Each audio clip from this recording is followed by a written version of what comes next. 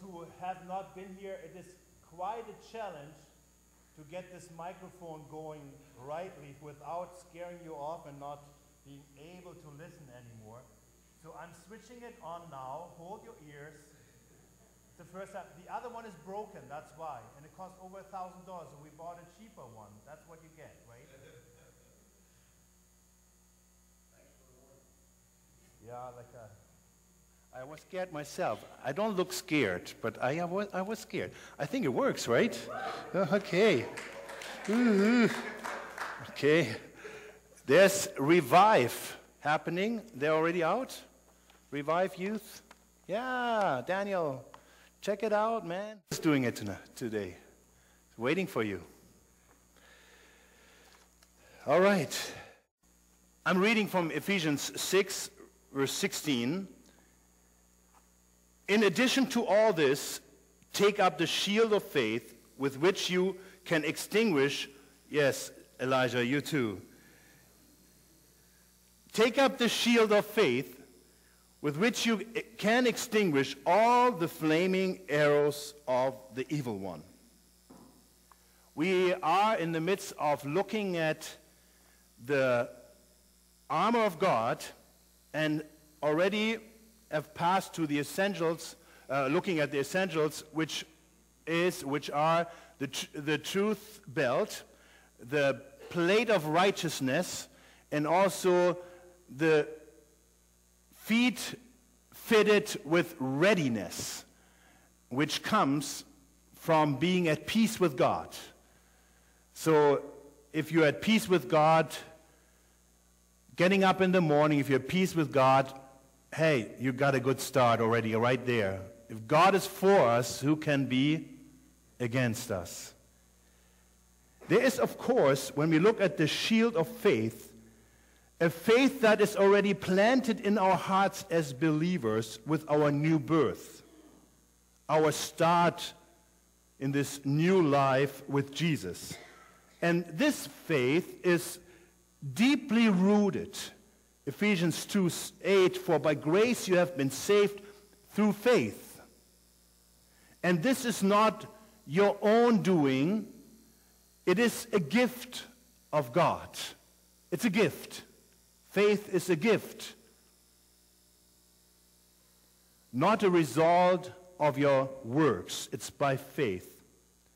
But in addition to this type, this original, this faith that connects us with God, there is also a faith that is like a shield of a soldier. Because it says here, and that's what you have to do, take up the shield of faith. So it's not the faith in God that's opening up and down again, right? So it's a different type of faith. It's a faith that we need in our everyday. So we pick it up like a shield of a soldier. He has to pick it up in order to be ready. You need to grab it and use it according to the need of use in action. This shield is especially important for the use of guarding us, so the word, from flaming arrows of the enemy, according to the Bible. The shield guards us from the flaming arrows of the enemy. In preparation to the sermon part for today, God put on my heart to give practical Bible examples, not Hollywood examples, but practical Bible examples displaying to us the severity of the devil's attacks. So I will do that. Jesus was tempted by Satan in the desert. Similar to the temptation of Adam and Eve in the garden, he questioned God. But this time he did not just question what God said, he actually questioned the person God, Jesus Christ, God's Son. Because he says in this text, Luke 4, if you are the Son of God. Is Jesus the Son of God? Amen. The question is just irrelevant. Right away there, you know something's not right. And if anyone knew about Jesus being the Son of God, it was the heavenly realm. God, the Father, and every invisible spirit knew that the Father had sent his Son 30 years before this happened. And we just celebrated Christmas. And now he appears again, Jesus, wants to minister, do what the Lord has sent him to do. And the first thing that happens before he even really starts or proclaims or appears in public is the devil coming and trying to stop him right there with a question, if you are God's Son. You know, Jesus should have said, you should know better. Because you know that I'm God's Son, that's why you're here. That's why you're tempting me. If you are God's Son, tell the stone to become a loaf of bread. But Jesus told him, no. The scripture says, people do not live by bread alone. Then the devil took him up and revealed to him all the kingdoms of the world in a moment of time. I will give you the glory of these kingdoms and authority over them, the devil said, because they are mine to give to anyone I please. I will give it all to you if you will worship me. Jesus replied, the scripture says, you must worship the Lord our God and serve him only.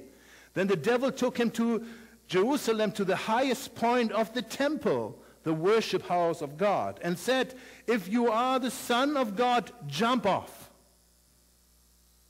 I have no idea how many people had that temptation and failed to pass.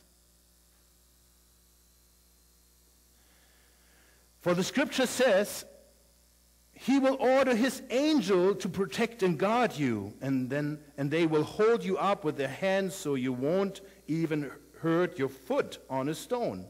Jesus responded, the scriptures also say, you must not test the Lord your God. When the devil had finished tempting Jesus, he left him until the next opportunity. In other words, this was not the only time that Satan tried to bring Jesus down or stop the mission of salvation for the whole world. With having in mind what was at stake here, we can somewhat assume how extremely tempting these attacks must have been for Jesus. I would say they were probably the most severe attacks in all of history of mankind. Of course, we were not in Jesus' sandals. We can't really tell. The other must have been Peter's attempt to keep Jesus from going to the cross. And this should not happen to you, he said to him, caring about the man.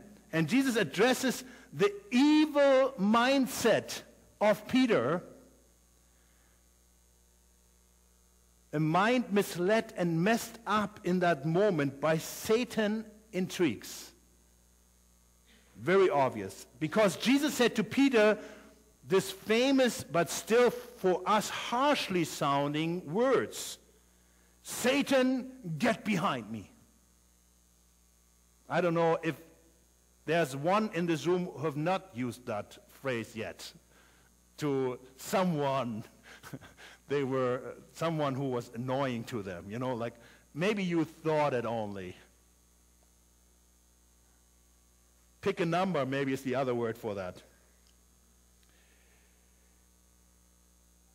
We can see here how evil is often not displayed in aggressive attacks, but in sweet talk.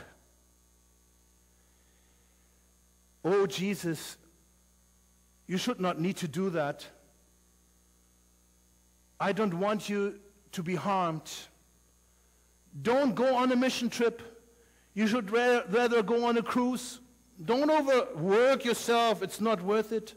Life will go on without you sacrificing fun and pleasure for the church and the Christian faith. Don't do that.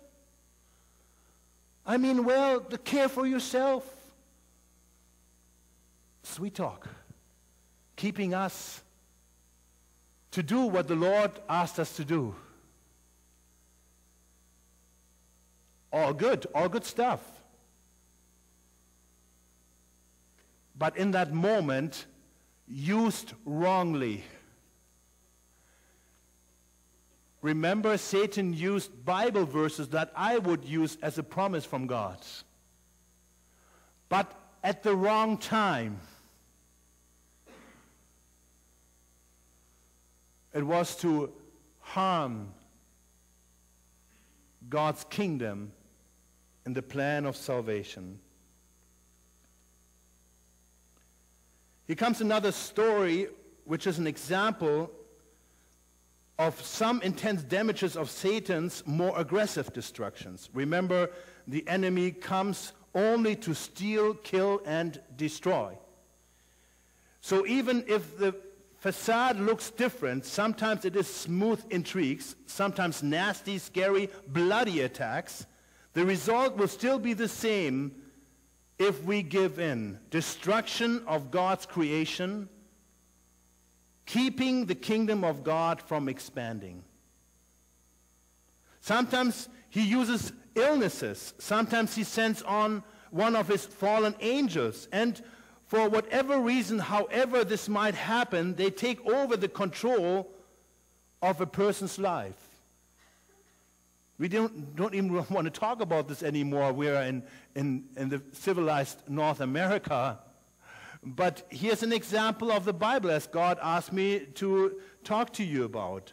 They went across the lake to the region of the Gerasenes.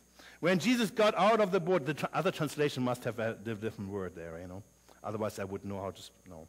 When Jesus got out of the boat, a man with an impure spirit came from the tombs to meet him. This man lived in the tombs, and no one could bind him anymore, not even with a chain, for he had often been chained hand and foot, but he tore the chains apart and broke the irons on his feet. No one was strong enough to subdue him. Night and day among the tombs and in the hills he would cry out and cut himself with stones. When he saw Jesus from a distance, he ran and fell on his knees in front of him. He shouted at the top of his voice, "What do you want with me, Jesus, Son of the Most High God? In God's name, don't torture me." In God's name, really? Don't torture me. For Jesus said to him, "Come out of this man, you impure spirits." Then Jesus asked him, "What is your name?" Talking to that spirit in the man. "My name is Legion." He replied, "For we are many." And he begged Jesus again and again not to send them out of the area. A large herd of pigs was feeding on the nearby hillside.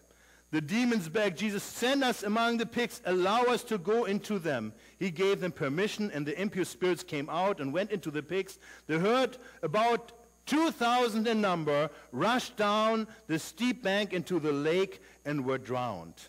Those tending the pigs ran off and reported this in the town and countryside, and the people went out to see what had happened. When they came to Jesus, they saw the man who had been possessed by the legion of demons sitting there, dressed and in his right mind, and they were afraid. Those who had seen it told the people what had happened to the demon-possessed man and told about the pigs as well. Then the people began to plead with Jesus to leave their region. As Jesus was getting into the boat, the man who had been demon-possessed begged to go with him. But Jesus did not let him and said, "Go home to your own people and tell them how much the Lord has done for you and how he has had mercy on you." So the man went away and began to tell in the Decapolis how much Jesus had done for him, and all the people were amazed. See, here Jesus is led to find this man and to confront the enslavement of this man with faith and authority in order to set him free from the devil's dominion over him. This man obviously couldn't do that himself anymore. And he also did not have enough friends or even anyone left in his life who could have brought him to Jesus. Think about that. No one was able to bring him to Jesus. There was no hope for this man. But Jesus found him. Listen, Jesus found him there. This is Jesus. This is what he does. He finds people when no one else can help them anymore. He finds them. There's hope for those you think are not able to be helped anymore. Jesus will find them. Have some faith. Have some faith in Jesus. He will find them. No one can help anymore, and you know those people in your family or surrounding. No one can help them. You have no idea what Jesus can do. He goes detours. He sacrifices his time and his schedule to find the one. Jesus found him. There was still hope even for a man like him. The Heavenly Father had seen him and the damage done in his life by Satan. And so he led his son Jesus by his Holy Spirit to find him for his salvation. Keep in mind, it cost an extra effort, a detour for Jesus to save him.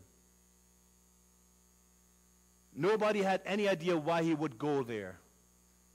That was not making any sense. But he did, for this one man. With millions and billions of people on earth, he went the detour, God's Son, for this one man. Trust the Lord. Trust him. The tool, the leash that the devil uses to get people more and more enslaved and out of control over their lives is sin. John, the gospel writer and beloved disciple and apostle of Jesus, clearly states, but when people keep on sinning, it shows that they belong to the devil,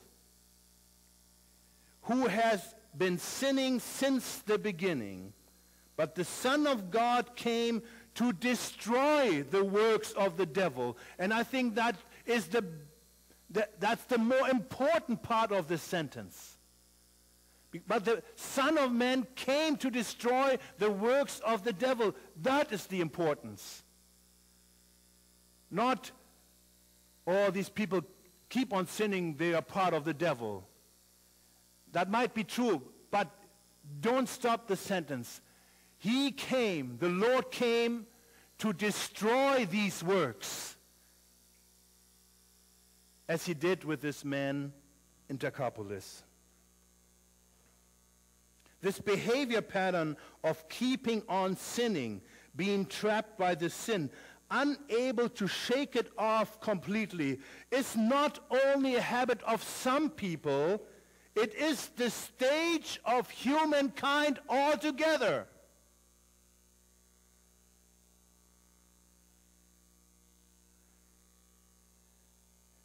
And this is the true reason, again, why Jesus came. We cannot, in ourselves, free us from the pull of sin in our lives. We just can't help ourselves. You cannot behave yourself better to get rid of sin. You can't. There's only one cure for sin. It's Jesus. There's nothing else that can cure but Jesus Christ. He's the only one. No behavior in the whole world, it doesn't matter how disciplined it is, will rescue you from your sinful behavior. It's only Jesus who can do this. Oh, he just has to behave better. That's not true.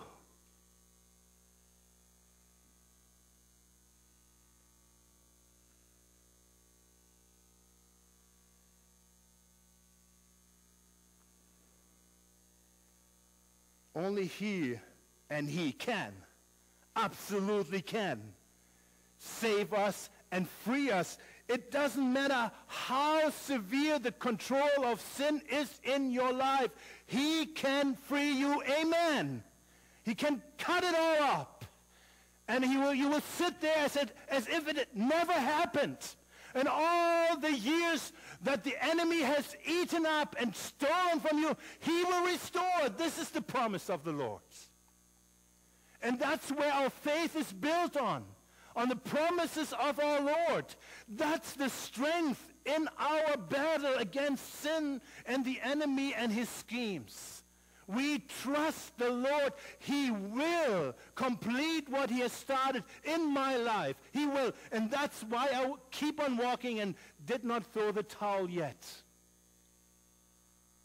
Because when I look at myself and still see all the traces of sin that sometimes look like big mountains to me, for me personally, I know that God will keep his promises. He will completely set me free. And there will be nothing less. And on that day, the Bible says, on that day, and that's the day when I see the Lord face to face, I will be perfect. I will. In Jesus' name. I will. And there will be nothing else left. I will be still ashamed, but Jesus will see nothing but perfect. And again, same sentence as at the beginning. It is not because of me. It is because of him. It is because of his doing. It has nothing to do with me. It is the grace of God who will complete within me what the Lord has started. Do not throw the towel. Stop doubting. The Lord will have a victory for you. This is our faith. That is why Jesus came, to completely destroy the works of the devil in us. Works that make us sin again and again. Here's what Paul instructed Timothy to do, which applies to all of us who want to help people finding the truth and being set free by God's truth. Gently instruct those who oppose the truth. Perhaps God will change those people's hearts, perhaps, and they will learn the truth. It doesn't guarantee it, but it can happen if you gently instruct. Okay, no, well, that's fine. I'm just telling. Okay, you don't want to, that's fine. Maybe another time. Then they will come to their senses, if perhaps happens, and escape from the devil's trap. For they have been held captive by him to do whatever he wants. He's not up there. No, this is Jesus. He is in charge. But this snake always tries to entangle us. And then there are people who are completely trapped still. And they're angry, obviously, or it's not clear what will happen. The Bible doesn't tell us. That's why Paul says, be gentle with them. Just easy. And maybe they will come to their senses And what will happen? They will, listen, then they will escape from the devil's trap. This is my prayer. My prayer list is long. And I don't know about you, but I pray with faith. There are some who are trapped in the devil's trap. And perhaps they will escape. There is hope there. I take the little and push it open and say, amen in Jesus' name. Amen.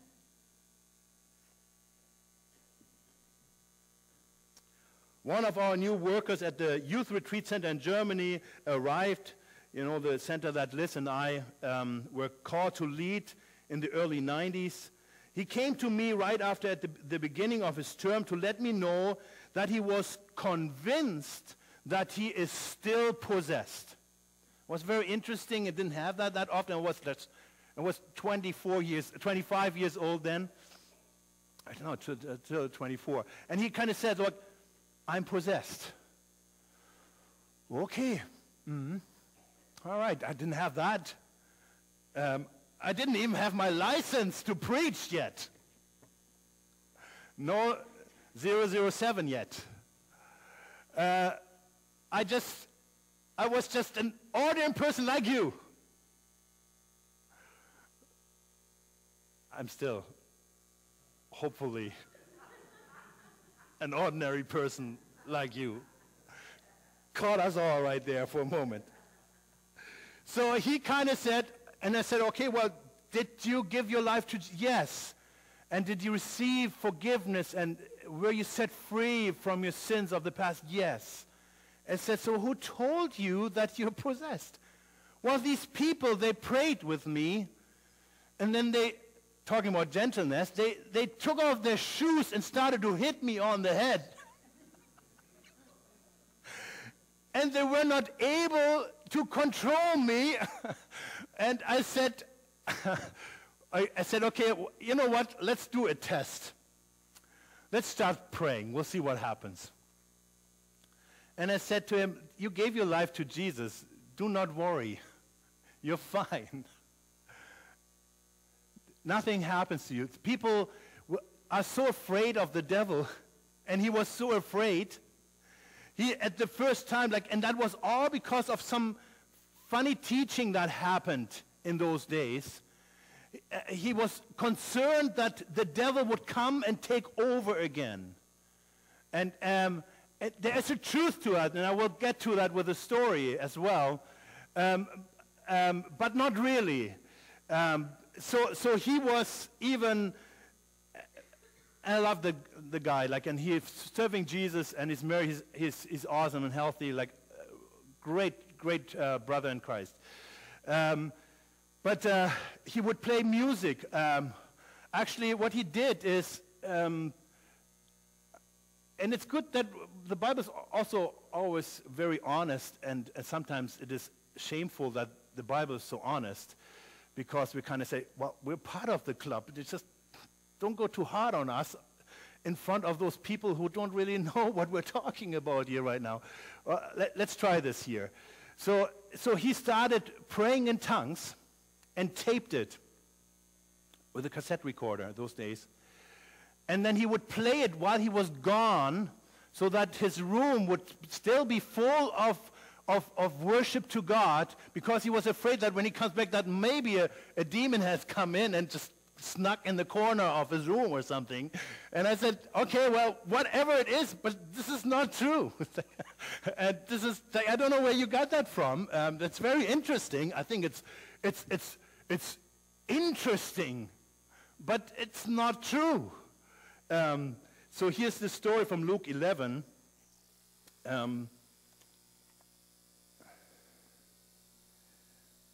From verse 14. And that says, Jesus was driving out a demon that was mute. When the demon left, the man who had been mute spoke, and the crowd was amazed. But some of them said, by Beelzebub, the prince of the demons, he is driving out demons. Others tested him by asking for a sign from heaven. Jesus knew their thoughts and said to them, any kingdom divided against itself will be ruined, and a house divided against itself will fall. If Satan is divided against himself, how can his kingdom stand? I say this because you claim that I drive out demons by Beelzebub. Now, if I drive out demons by Beelzebub, by whom do your followers drive them out? Tricky, huh? Like Jesus is always very wise in answering things. So then they will be your judges. They will be your judges. But if I drive out demons by the finger of God, then the kingdom of God has come upon you. When a strong man fully armed guards his own house, his possessions are safe. But when someone stronger attacks and overpowers him, he takes away the armor in which the man trusted and divides up his plunder. Whoever is not with me is against me. Whoever does not gather with me scatters. When an impure spirit comes out of a person, listen, this is the explanation of what he just said. It's important for all those who still try to figure this out. When an impure spirit comes out of a person, it goes to arid places, seeking rest, and does not find it. Then it says, I will return to the house I left. When it arrives, it finds the house swept clean and put in order. Then it goes and takes 7 other spirits more wicked than itself, and they go in and live there, and the final condition of that person is worse than the first. As Jesus was saying this, the ladies then would say, blessed is your mother who gave birth to you and nursed you. And he replied, blessed rather are those who hear the word of God and obey it. And I get to that.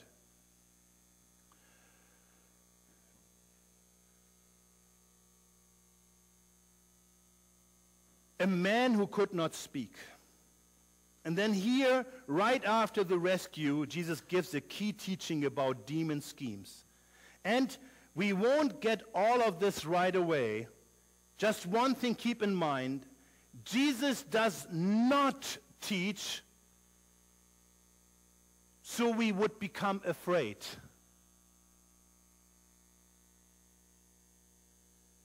But so that we learn about these schemes, so that we would not be careless,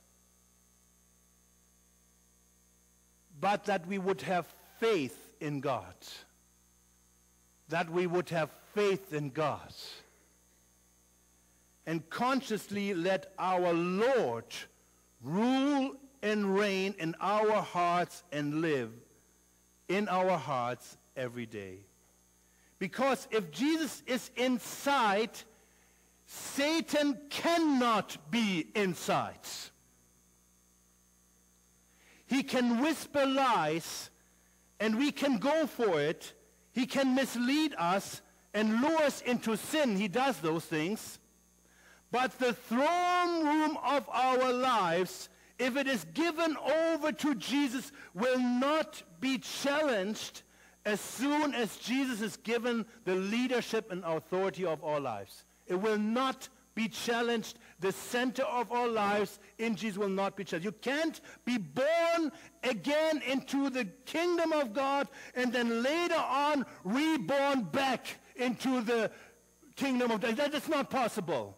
If you're born again, you die to yourself, you're born again into the kingdom of God, you cannot reborn again in the darkness in your old life.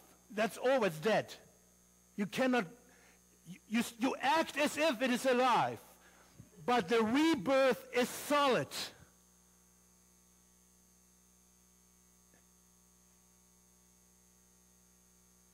You know, like, you think sometimes Jesus gives those examples, and Paul and so on, about reborn, so that we then go into interpretations and screw it all up again. And say, well, that's not really true what he says, Jesus and Paul. The truth is, you can go back and be of a nature of one who belongs to the devil. You're already rebirthed over there. Romans 6 and 7. You die to the old self. That's the spiritual truth. That's the truth written, engraved in the heavens, it says. Jesus said to the disciples when they came back and was happy that even demons were submissive to them, Jesus said, do not be happy about that, but be happy that your names are engraved in the heavens, not written. Engrapho. Stands in there. We might screw up until the last day on earth. And I know what I'm talking about because I'm sitting at people's deathbed, when they come around again and see, as if through fire. As if through fire. No fruit in this life. Well, at least the rebirth was not taken from him, from her. Lots of material for discussion, absolutely. But keep in mind, if you're reborn into the new kingdom, it's not easy to be reborn back into the old kingdom. It's just not, that doesn't work. Paul says about one of his former fellow workers, now this will help you. For Demas, because he loved this world, has deserted me and has gone to Thessalonica. He loved the world. Demas obviously was an easy target for the enemy. He just lured them away, not only him but others, from the ministry for Jesus, in making the things of this world look more important, more attractive to them than serving God and being a blessing for others. Demas represents thousands upon thousands of Christians even today. It's obvious. It's not about having stuff or not. Paul says, I can be rich or poor. But I'm not aiming to be rich as a purpose of my life. If we have food and clothing, we will be content with that. Say amen. Please say amen to that. Not just material things and the comfort of this world is a tricky enticement of the opponent. Teachings contrary to the truth is a big one as well, coming from people who supposedly are believers like us. It is all about getting the believers to putting aside the shield of faith. It's all about getting the believers to putting aside the shield of faith. Even good sounding teachings. And we have examples for that. Several times Paul wants his apprentice Timothy to be cautious about the teaching of other people, so that he would protect himself and also those entrusted to him.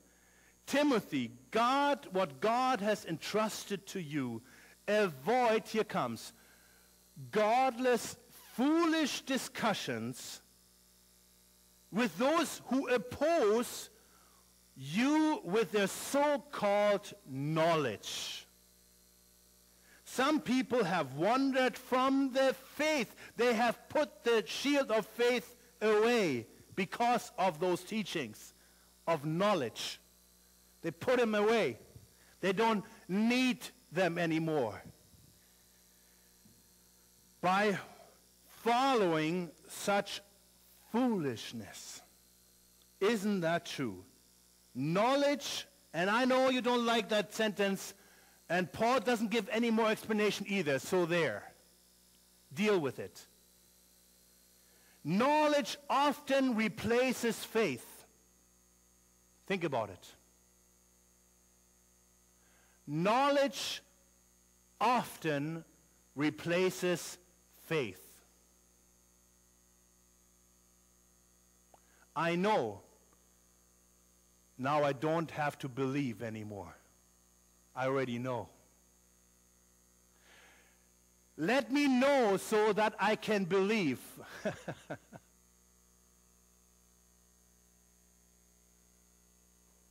Knowledge replaces faith so often. And this is what he's saying here. So-called knowledge. Reasoning to the point of not believing in God anymore. Yeah, but and it's 1 million years and 10 days and 50,000 billion, boom, and God is in there too. We have it all figured out. We know it all. And knowledge changes within time. Oh, well, now we know better. Well, as long as we don't start believing, people, please don't believe. Just know, because we know.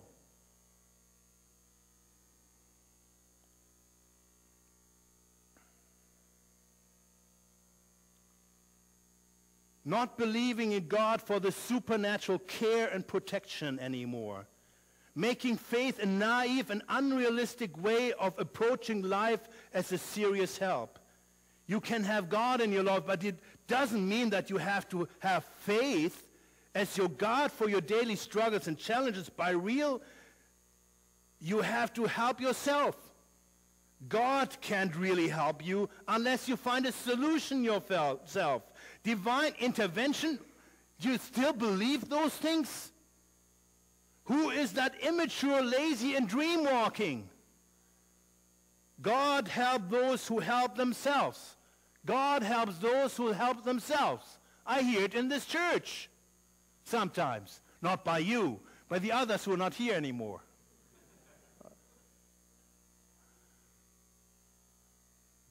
God helps those who help themselves. Don't say amen. It's a tricky one. But that's how we were raised from our upbringing. Oh yeah, you believe, but God only helps those who help themselves. Where is faith? Doesn't fit in that equation. Our upbringing was smarter than God. We have the knowledge.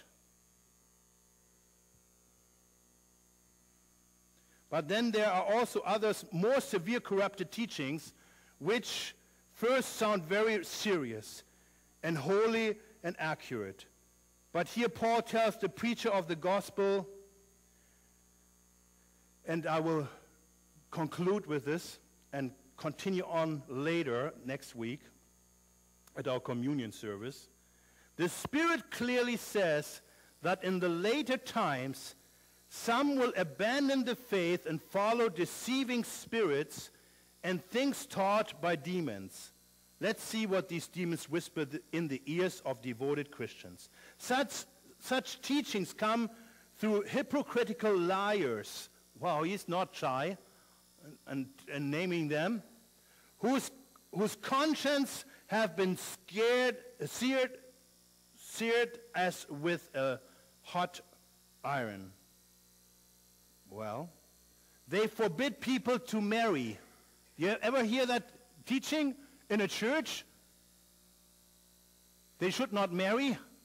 No, if you serve God, don't marry. Paul says that. That is a, wait a minute, hypocritical lie. Oh, how dare him saying that? Because there are churches out there who teach that, even today. You know what he says? These are deceiving spirits taught by demons. Whoa. I think they'll kill him now. I hope he's sleeping on, well, and is still alive next week to finish this sermon.